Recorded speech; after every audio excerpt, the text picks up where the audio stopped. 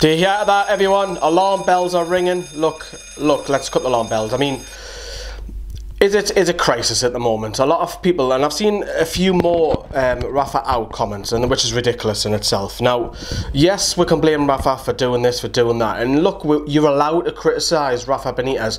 The first thing that people are worried about is going out on social media, whether it's Twitter or Facebook, and criticising Rafa Benitez because they get a backlash, because then you've got to look at the bigger picture. And I think he does deserve some credit, but you know, you do have to look at the whole situation rather than just Rafa himself. So, you know, we've thought of this video idea, and let's have a look at the fixtures, and hopefully it eases some people's concerns, because look, I'm slightly worried, but I know we've got an easier fixture list once we've got Man United out of the way.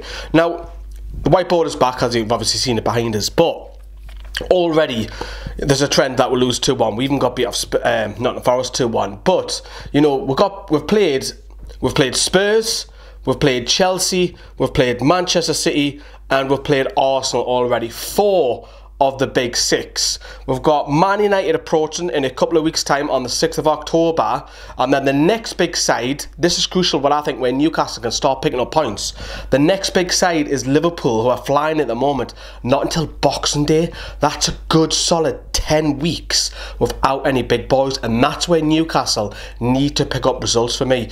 This one, the Cardiff one, we were shocking. I don't think we deserved to win, but it was very deflating that Kennedy missed the penalty. But in hindsight, we didn't deserve to win that game. So I think a draw on reflection is a fair result. Now, the fixture list over here, I've written them down up until, this is all the way up until the Liverpool game on Boxing Day, right? So if you look at this, look at September, so we've got Palace next, which I do feel we need to take something from that just to ease the pressure a little bit. Leicester at home, and then we've got your Man United away. Now, we're not expecting to get anything from Man United so let's just literally take Man United out of the equation, right? So that's 0 points, right?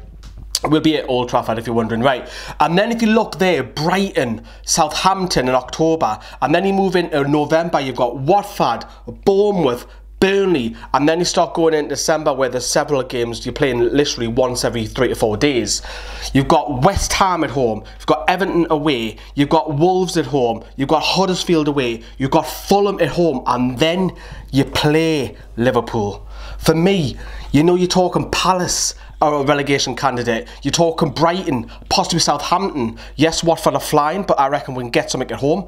Bournemouth will be somewhere around about there. Burnley are struggling massively at the moment. West Ham have only just got the first win. Everton will never really do well there, so that might be a nail pointer. Wolves, how will Wolves be when December comes round?